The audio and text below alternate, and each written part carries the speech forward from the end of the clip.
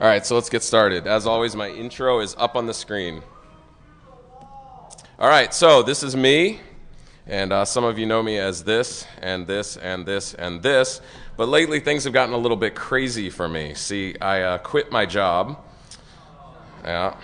sold all my stuff, packed up my wife and 4 kids, and moved from here to here, which looks real nice on that little map, but that is just insane. That's 21 and a half hours in the air to be with you people. So. All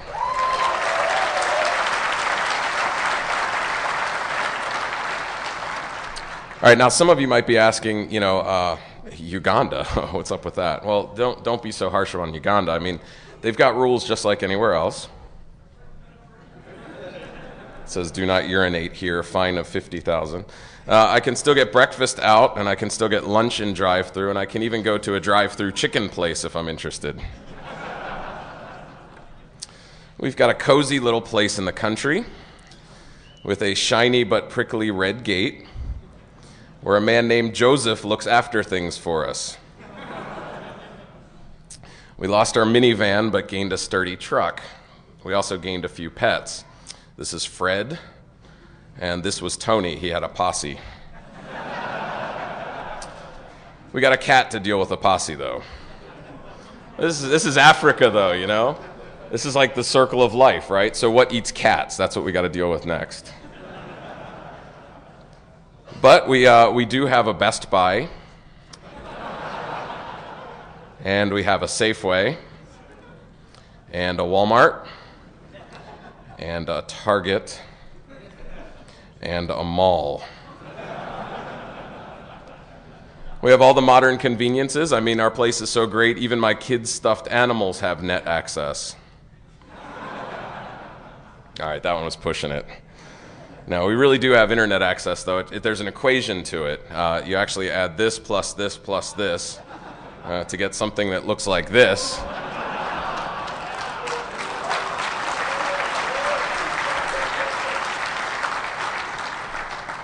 To get something that looks like this.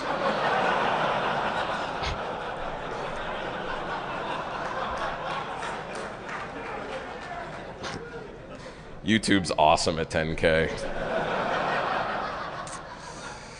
This is all the downloads you'll ever need anyway, especially if you live in the 70s. Well, we have very nice neighbors. Here's our neighbors. They're really sweet. And the country's great, but unlike any other place, it has its share of problems. Our problems are just a little more dangerous than others.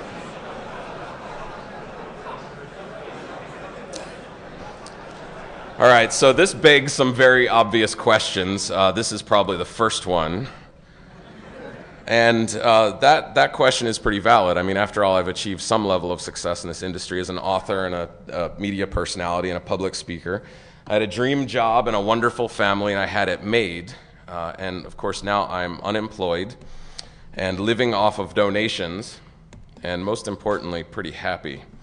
See, I had lots of stuff. I had the fame and the cool job and the free beer and the rockstar friends, but even with all of this stuff, I was pretty miserable. The good thing is I figured out what my problem was. My problem was I didn't feel like my life counted for a whole lot. In fact, I didn't feel like I was making much of a difference at all, whether in life or in this industry or whatever. And my goal today is to save you from that fate and give you some advice. So that's the point of this talk. Now, to explain how this all happened properly, I've got to tell you my life story, and parts of it are going to be embarrassing. So I was a pretty innocent kid, and that was the only time I ever wore lederhosen, I swear. But underneath that gentle exterior, there lurked a dark side. And my fascination with computers started here with the TRS-80. I didn't, in fact, own one of these. I actually borrowed it. It was in the mall. You know, they'd have these things out, and you could use them. And what I would do is I would go to the library and get basic programming books and write basic programs on a pad of paper. Take it to the mall, try them out. If it didn't work, I'd use my eraser. Very complex debugger. I upgraded to the TI, which is the Bill Cosby computer, and took backyard programming lessons under a tree with my black and white TV, took programming lessons. And this was an interesting time. This was when computers were like magic. I don't know if any of you remember that time. It was like when you knew how to code. right? When you understood how these things worked, you were special. You know, you talked a different language. This was a very cool time. Well, I got an upgrade. My upgrade path went from this to this, the Commodore 64. And of course, it came with a modem, which is running at about the same speed I'm running at now. So some things don't change. But the modem actually opened a lot of doors for me. No pun intended. I found BBSs, you know, bulletin board systems, and I found this community of people who were just like me. And even though I couldn't put my finger on what exactly that was, bulletin boards defined that for me. These people were hackers. They were brilliant, mischievous, but open. And the things that they did were a little bit different. They thought outside the box, pushed the envelope of technology, and solved difficult problems elegantly. This was a really interesting group. So I took the information that I found there and, you know, tinkered and experimented and learned. I just took everything in. And before long, this became my identity. This was my first identity. And it didn't exactly gel with my conservative Christian upbringing, but nonetheless, I was a hacker. It's how I was wired. So even though at 12 I looked like this, I had a dream that one day I would look something like this. And I would be a spy or something, and I would creep around my neighborhood at night with Legos made into spy gear, like some cyber ninja, you know, hunting my digital prey. But in reality, I was just, you know, an average guy. I did no homework. I aced all my tests. That gave me a solid C average. Everything about me was average. Well, my dad brought home a 386, and I learned Windows and Linux. I ripped that machine apart so many times I lost count, so I could learn how the hardware worked. I did the same with the software. Took the black and white TV that was in my basement and jacked up the band so high that I was in the 900 megahertz range listening to cell conversations. So you could do that back then. Took a scanner, and this is all with information that I got online from the community. I took a scanner and wired a digital out to it so that I could hook it into my sound card so I could pull down pager information. POCSAG and Flex, some of you might remember that stuff. I was looking at people's pager data. One time I got an interesting page and I checked out the IP address and it routed back to none other than the White House. And I realized I was getting the sysadmin's pages that worked at the White House, and I knew when the firewall went down. Now, how I know that it failed open is a different story. I'll leave that alone. But like these socks that I saw one time, there were no boundaries to the knowledge that I could gain in this community. It was unbelievable. In fact, I learned so much from the hacking community that I eventually dropped out of college because the crap they were trying to feed me was utterly ridiculous. They wanted me to learn RPG and COBOL. Anybody that remembers those hideous languages will start twitching. It was evil. And I said, why do I have to learn this crap? They said, well, it's for writing business reports. And I said, well, I know Fortran and C. I could write your stupid business reports in that. And of course, they didn't want to hear that because, of course, they were the RPG and COBOL teachers. And that would just make them not matter. So I dropped out of college and I ended up getting my dream job with CSC. And they made little pictures like this for their newsletter and quotes like this, which made me realize that I had, in fact, achieved my dream. That I got paid to break into buildings, to break past network security, to do all the cool stuff that I used to make up when I was 12 years old. And pictures like this were pretty common. This was us. This was our team. This was Strikeforce. We did assessments against the government. We did commercial assessments. We did physical stuff, getting past guards. I mean, this was incredibly sexy work. This was great work. So the dream had come true. This picture did end up being me, and the super cyber ninja stuff that I dreamed about when I was 12 was absolutely real. But it wasn't enough. I wanted more. And as you can tell from this picture, if you look very closely at the t-shirt, you can tell what I was thinking. See, even though I had this dream job with Strikeforce, to me I wanted more. I wanted fame. I wanted recognition. And the way that you got that back in the late 80s was you got an article published in Frack, and you spoke at DEF CON. Once you did those two things, you made it. So in 1998, I posted my first Frack article under a pseudonym, little thing on steganography, And then a few years later, in 2003, I got my first speaking slot at DEF CON 11. The talk was called Watching the Watchers. How many people saw that? Show of hands. I'm really sorry. See, the reason I'm sorry is that I knew the famous guys back in the day that had that certain something that was a little bit different on stage and in the way that they presented themselves, right? These guys had, a certain flair. And I tried to emulate them. I took little pieces of each one of the people, and not all of them are listed here, but I took a little piece of each one of them and I tried to be that.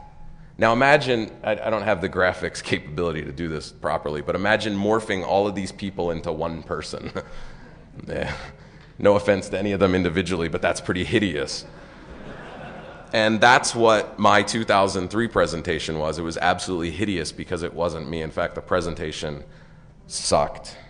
And this phase of my life was all about me trying to be someone else, but it was me focused on me trying to be something.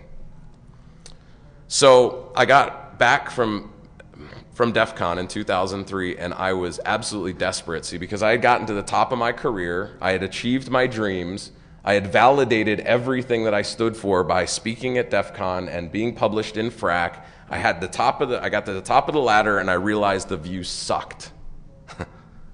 I didn't get invited to any parties, I didn't have any groupies. Well, I had one, but it was a homeless guy that wasn't actually supposed to be at the conference, and I wanted him to go away. But I don't know what it was. Maybe it was desperation, but I fell back on my Christian upbringing and turned my life over to Christ. And some of you remember this. I posted on my website that I am a Christian. Now, this was rather significant because to me, this was suicide. This was me turning my back on my career and saying, I'll do shrubbery. I don't care. I haven't found fulfillment in my job. This sucks. I've done it on my own long enough. I'm done. And my prayer was pretty simple. I remember it clearly. It was, do something with my life.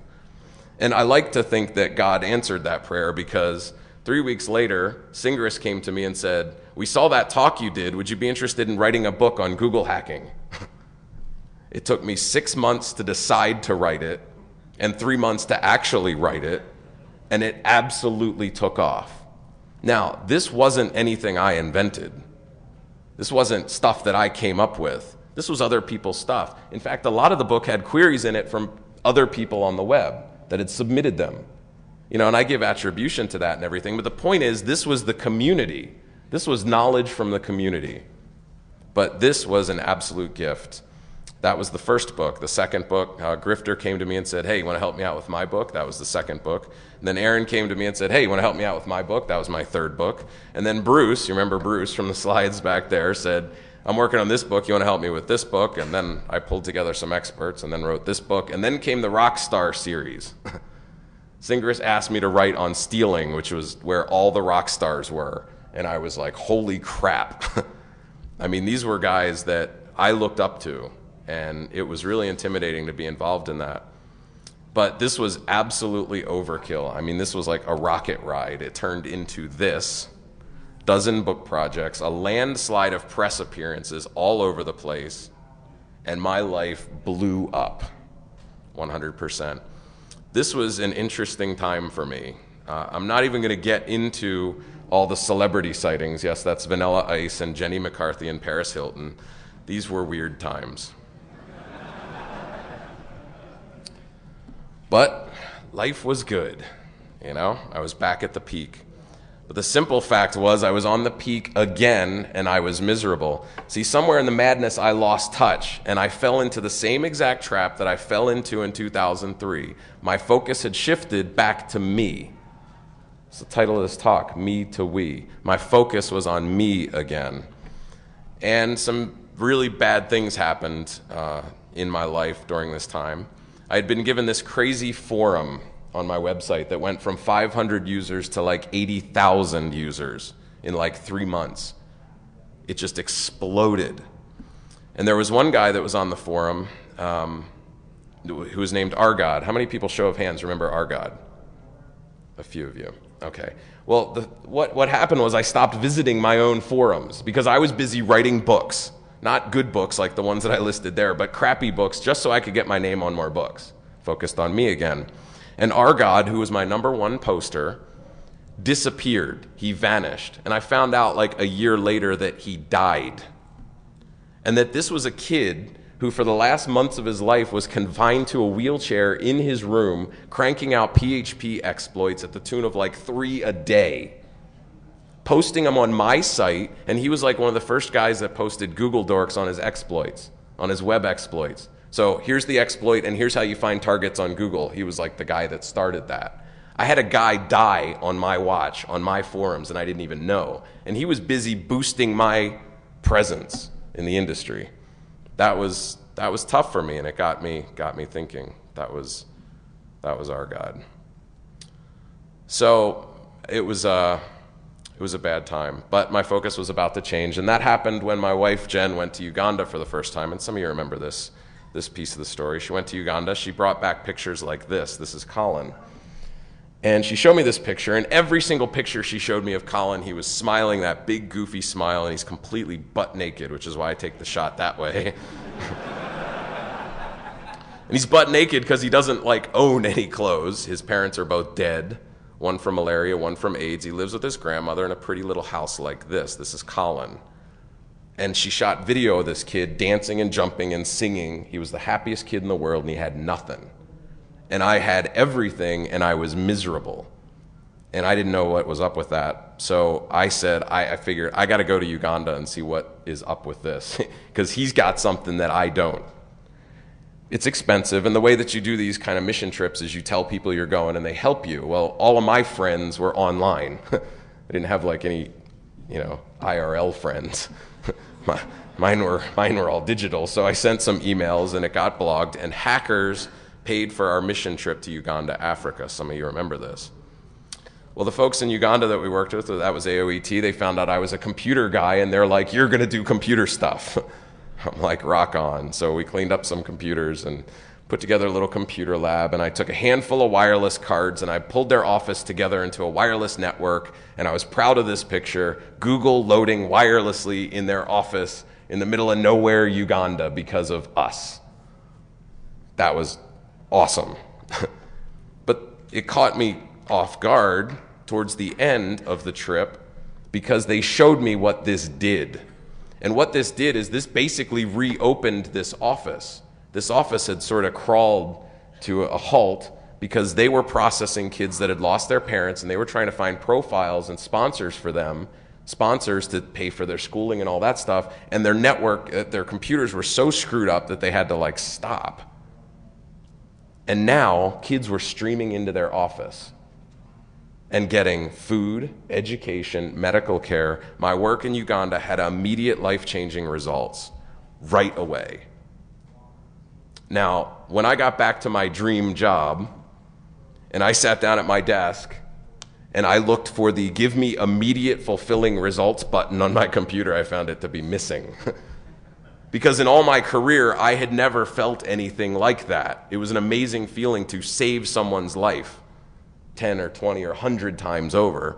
And I found it to be a little bit addictive, and I started thinking, well, if I can do this and I'm one person, maybe a lot of people could do a lot of stuff, and that's where Hackers for Charity came from. But I thought to myself, this can't possibly work. Who's going to be interested in this? This is hackers, and this is like Africa and poor kids. But I gave it a shot, and one of our first projects that we posted was for AOET, and I had this spec'd out. I had this job spec'd out recently. What they needed was a sponsorship site like this. People online could click on the little picture. You've probably seen stuff like this. Job specs out at like $50,000, 6 people, 6 months. So Paul Madoff, our first volunteer, coded this in like a week, like a case of Red Bull or something for free. Cranked this out.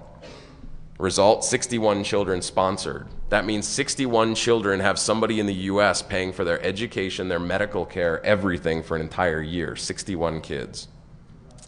So I had the bug. I wrote no tech hacking, put this little stamp on the front, decided to donate all my proceeds to this program. And when I said to AOET, I want to give you money from my book, where should it go? They said, send the money to Kenya because kids are starving. So let me show, I know this is like sort of infomercial-ish, but let me show you this video of our food program. My name is Abel Lucho. Abel. Yeah. Lucho. Yes. Ah, okay. And what grade are you in? Standard. I'm in standard 7, SEK Primary School. Ah, okay. So you live here alone? Yes. By yourself? Mm. I live here alone. And your Nobody. parents? Your mom, your dad? They all died. Oh, I'm sorry. And you built this home? You built this? You are the one who built it house. Yes, built alone without anybody. No one helped? Yeah. Oh, it's good. You did a good job on it. But it has some problems. Yeah?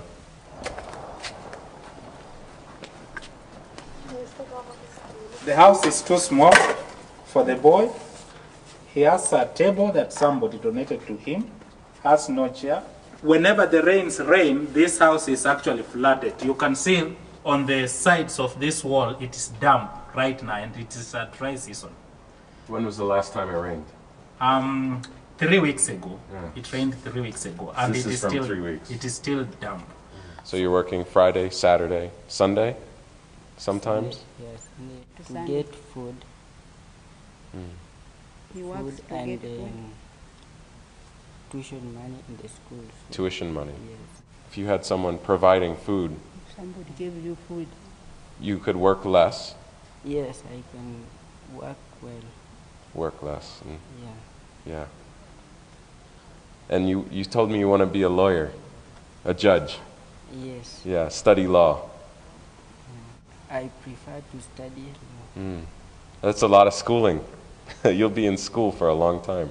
That's okay? Yeah. You enjoy school? Yes. Yeah? I Good. always enjoy it. We invited Abel to the Hackers for Charity food drive, and the next day he showed up. We provided him with 16 kilograms of maize and a pound of cooking fat. We also provided him with seeds and garden space so that he can grow his own vegetables. The maize and cooking fat will last a month, but the garden will most likely last for years. The culture is extremely reserved, but when we presented him with a t-shirt from Kingpin Enterprises, he was all smiles. Abel will be entered into the online AOET sponsorship system, which was designed by Hackers for Charity volunteer Paul Madoff. He'll eventually find a sponsor to assist him with his food, health care, and school fees. But until that time comes, Hackers for Charity will continue to stand in the gap for Abel and the other thousands of children we currently support through our food program.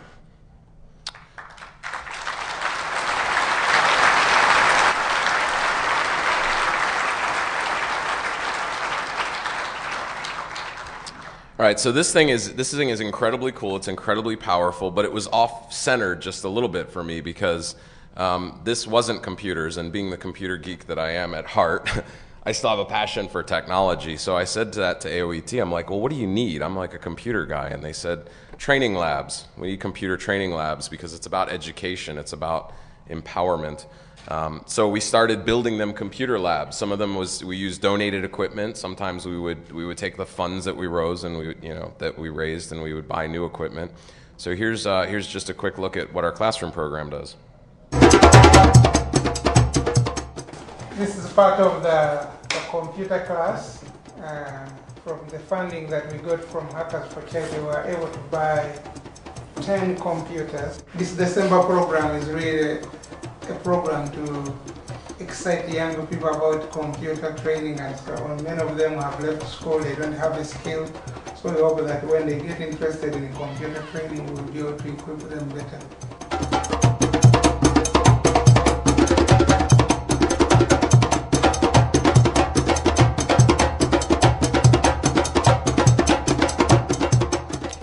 All right, so an interesting thing has started to happen, though, and this thing has started to get really personal. Now that I'm living in Uganda, I'm actually meeting some of these people, and I want to take a second to introduce you to Fred. Now, Fred does not own a computer. He's a Ugandan. What he does is he repairs laptops. He figured this out on his own, like how to repair laptops, and he repairs the laptops so that he can get time using them after he repairs them. That's the deal, all right? And at the end of this interview, I asked him about hackers. Check this out. This is pretty interesting. I feel like I'm part of these machines, these technology things, but the limitation still stands. I'm praying that I may have access to them, and I interact with this machine so that I think that will be my life. When I wake up in the morning and start working with the computer, if I'm in a room where there is power and there is the machine, then I don't feel like eating.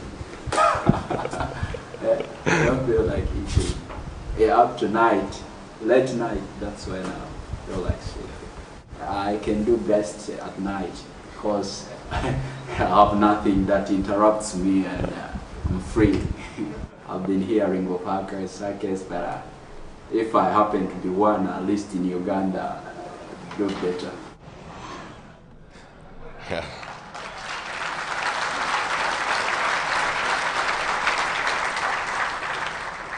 So part of the idea is, these classroom things are great, but I love the idea of empowerment. I want to collect $200, buy this kid a netbook and a case of Red Bull. You know what I mean? And I have the capability to make that thing happen. When I was in Uganda, one of my trips, I met the Minister of Energy. He came to meet me. This is the president's right-hand man. This is like the vice president of this country. Came to me and said, I want to build some computer classrooms. I've given some money to people and they squandered it and it made me look bad. Can you build me a computer classroom? I've never had the vice president of this country come to me and ask me for help, let alone a hacker, right? So this thing's scaling up really fast. It's going to take time and it's going to take money and it's going to take manpower. Well, I got the time thing straightened out because I quit my job to focus on this. So the time shouldn't be a problem. Living off of support from this community. Some of the people in this room are paying for my family's existence in Uganda, which I think is pretty amazing. Money, we have a couple different things going on. You've seen the t-shirts for sale. That goes to support this work. The donor cloud, you get a link on our website. That goes to support our work. And the Informer, which I'm going to talk a little bit more about at the end, is a subscription service to give you access to cool stuff. Industry cool stuff before anybody else does. That's what we're trying to do for money. And then the manpower is the last thing. Manpower is us. Thank you. Do I have 5 minutes from now? Yeah, you have 13 minutes. Excellent, we're good. The manpower part of this equation is us. It's this community. See, we have an amazing community, and I am a product of this community. The knowledge that I gained from this community, from reading the stuff that's out there and interacting with you people at DEF CON, made me who I am today, literally, which is why I'm a hacking community advocate at this point. And I'm pretty proud of that role because we just kick complete ass. And if you don't believe me when I say that, you haven't heard about the PayPal incident. See, a few weeks ago, I sort of screwed up, and all of our funds are in PayPal, and I needed to flip to a business account so we could have a fancier shopping cart. So I flipped it, and I checked the little box that said I'm a 501c3, which technically we are because we've filed, but I don't have the stuff back from the IRS. And then as I got into the PayPal process, they're like, send us the stuff from the IRS, and I'm like, oops, can I go back? And they're like, no, your funds are frozen, and I'm in Uganda living off that account. So I got all pissed off and like Twittered it. I was like, PayPal freaking shut us down. 6 hours later, PayPal unlocked us and started sending emails saying, can you tell your people to stop?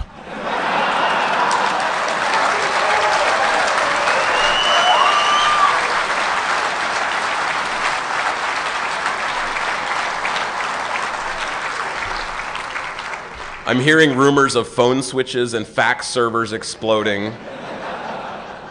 And the answer was, no, I cannot tell my people to stop. And for those of you that are into charts, I have some charts to prove that our community rocks. See, this little thing shows you how many children we've fed over time. The little blips on the left there are me trying to do this with Informer. Buy Informer subscriptions, woo! Okay, well then in April, things start to improve, right? Well, April 22nd, Simple Nomad starts contributing. April 30th, Roloff releases a Maltego super license.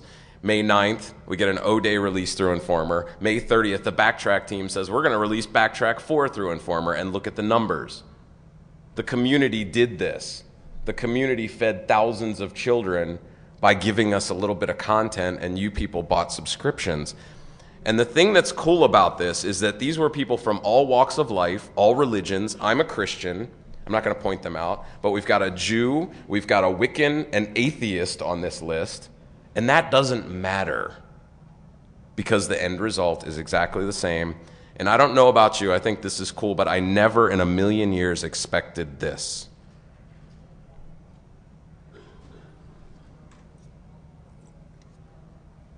What happened to my sound?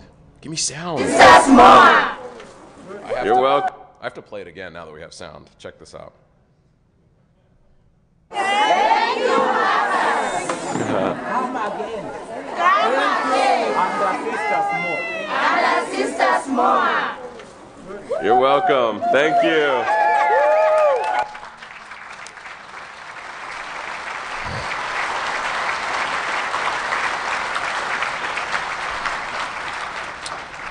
So, thousands of miles away on the other side of the world, these are the parents of the kids that we're feeding, the families that we're feeding, saying, thank you, hackers. I think it's the first time ever a hacker's been thanked. So the magic formula, at least for me, was first I had passion. Passion got me so far as getting myself ahead of the game. I also had a higher purpose. A large part of it for me was spiritual, but the higher purpose was looking out for others that were less fortunate. It was a higher purpose. Combined with the power of we, the 3 Ps, made an explosive combination. So my advice through all of this, the advice that I promised you is, it's great to have passion, but when it gets right down to it, make a difference. It doesn't have to be through Hackers for Charity. Just do something that's going to matter. We have a powerful community. Let's leverage it. If you do decide to help with Hackers for Charity, got a bunch of options. Talked about the t-shirts and the cloud, the informer. When you leave, there are going to be business cards out at the back door. These are informer cards. What you do is you take these cards and you give them to people that you think rock. I want to spam all the speakers at this conference that are worth anything, because these cards say your work rocks, it can save lives. Go to the Informer site, and we're going to make them contributors so that their stuff goes through Informer so we can make more money. That's what the cards are for. And our bulletin board system. Get online, check out our new bulletin board system. If you've got computers in Boston, go on our BBS and say, I've got computers in Boston. I want somebody else in Boston to go, I found this little charity over in Boston that needs computers. I'm going to do that thing. It's a way to enable. It's a simple little thing. It's not much to it. It's very cool. It's a way to get plugged in. So, the question that remains is, now that you're in Uganda, Africa, and you've sold everything, you've burned bridges, are you really still a hacker? And I guess I am, because certain things make me laugh. This is this is part of me. So let me show you a few pictures of some things that I've seen in Uganda. I don't know how to explain this one.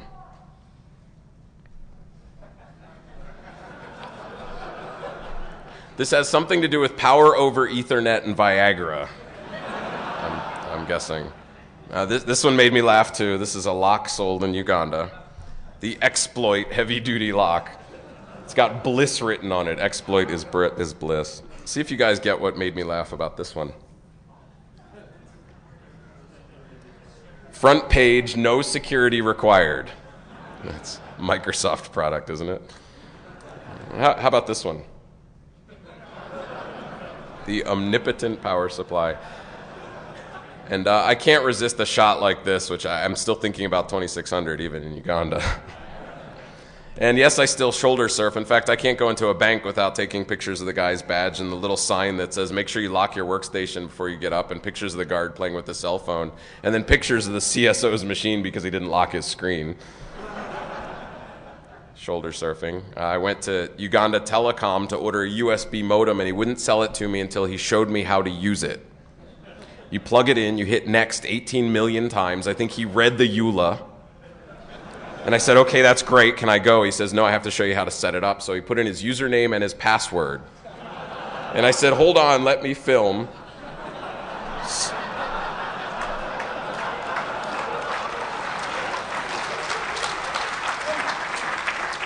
Because I want to remember this when I get home. And so I filmed, and then when he did the password, I turned the camera down. It's 5 characters, and yes, I could surf the internet for absolutely free. This is where the Christian hacker part sucks. I can't do that. Social engineering is still something I do. I see these guys working on the phone system. Can't resist that. So I forget what I said, but it was something very witty and a social engineering thing. And they let me take pictures, and this is their phone system. It's not like Verizon's. And last but not least, dumpster diving. I still do it. It's just a little different in Uganda. In fact, remember the Walmart and the Target and all those shops I showed you? They were all pictures of the same area, just taken from different entrances. This is the paper section. You go here for paper. Let me just show you the video. Here's. Do you have papers from a bank? Bank paper. On this. Yeah. No, from a bank. Yeah.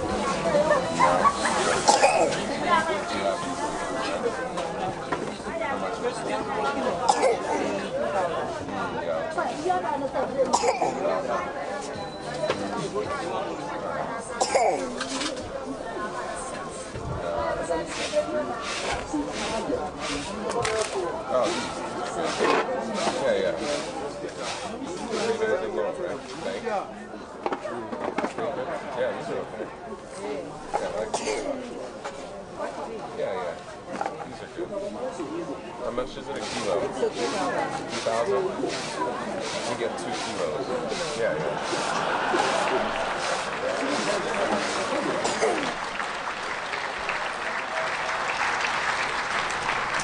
It's like a drug deal gone bad. So we have some of the paper at the booth. You'll have to come check it out. And last but not least, I still have an iPhone. It's just the plan is a little different. It's a scratch off, and I can still do Google from it, which is good. And it has some really addictive applications like the MTN zone, which tells you when the traffic is low, you get a discount on your cell phone usage. This is a 10% discount.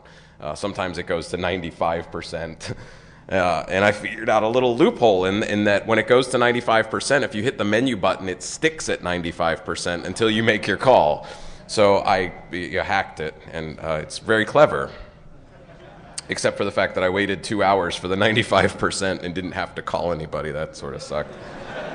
And this last slide, which is, no, this gas station is not connected to the internet. So that's it. Yes, I'm still a hacker. Yes, I'm still here. The rumors of my demise are greatly exaggerated. And don't forget the message. Make a difference. Do something. When you guys are leaving, make sure you get those cards, spam those speakers. And I'm going to have a video up here. This is the latest Informer release. Roloff has released a Firefox plugin for Maltego, which does some incredibly sexy stuff, and Informer subscribers get it first. You don't need to hear it. It's all written up here. I'm going to play it while you guys take off, so thank you very much.